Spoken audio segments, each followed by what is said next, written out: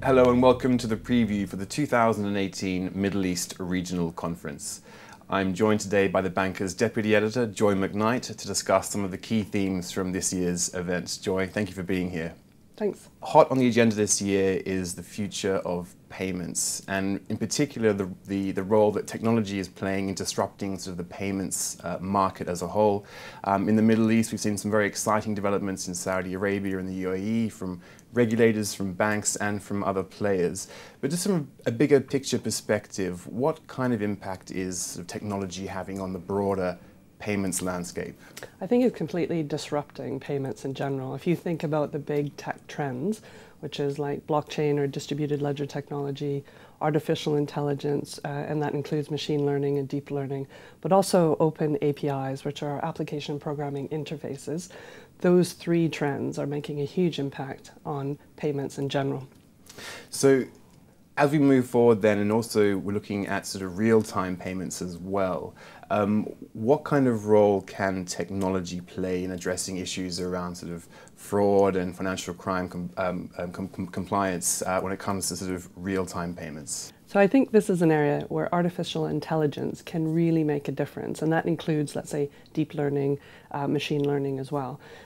Because if you think about the high volumes of digital payments that are going through, you think about faster payments, which is only maybe under 2 minutes, you really need more than just a manual eye looking at behavioral patterns within payments and things like that. And so artificial intelligence can actually take that huge amount of data and process it much quicker and actually get out in front of the fraudsters. Okay, so all of the investment, all of the focus right now is on AI and its potential for growth there. Yeah, exactly. And I think another area could be blockchain, but that's maybe a bit more nascent in its development at the moment. Okay, and finally, Joy, obviously again, a big topic this year will be around sort of cybersecurity, and the market in the Middle East is expected to double between now and 2022, so it's a growing concern for banks and the community as a whole in the region. We've seen obviously in years past some new regulations around cybersecurity in some of the key markets in the Middle East, including Oman and the UAE.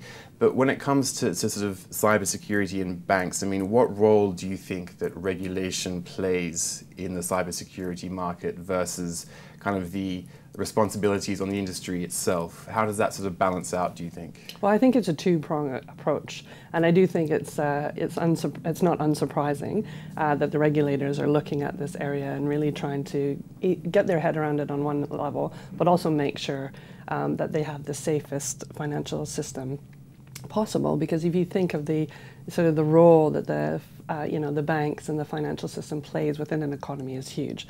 So it's not surprising that the regulators are trying to do something.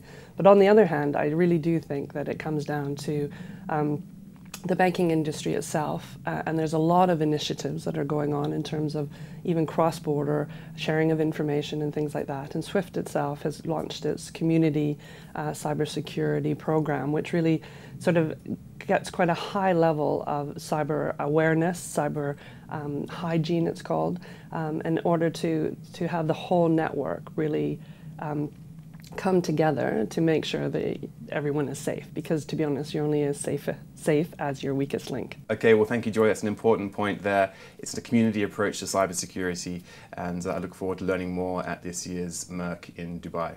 Joy, thank you.